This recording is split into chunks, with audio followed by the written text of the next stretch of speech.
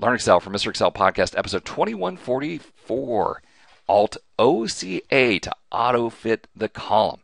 All right, so here we have varying columns. I'm going to select this range, Control asterisk, and I want to auto-fit everything. Alt+OCA will take each column, figure out the longest value in the column, and make it fit.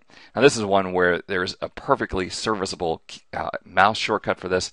If you would just choose all of these columns, C through I, and then double click any edge, it will do the same thing. So Alt+OCA or double click the edge of the selected columns to make the columns automatically fit. Thanks for stopping by. We'll see you next time for another netcast from Mr. Excel.